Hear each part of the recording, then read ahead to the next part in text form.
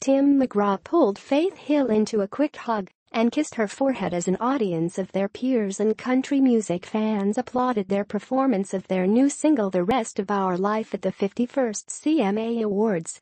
Wearing a romantic red gown and with her hair in loose waves, Hill leaned into her husband and waved before the couple took a bow. By noon the next day, McGraw had traded his black cowboy hat for a ballcap and Hill swapped her dress for a sweater and a pair of jeans, her hair pulled back under a well-worn hat, and the couple were excited and relieved their performance was such a hit.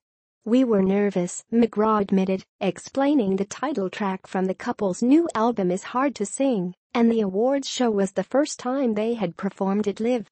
"I was nervous when it started, and then Faith came out, and we locked onto each other, and we were in our own little world at that point. We were talking about it last night. What is it about these shows that makes you so unlike yourself?" Hill said. "We did the same thing yesterday morning, our routine. Then you're driving to the CMAs and you feel yourself change. It's like you lose control of your body," McGraw adds.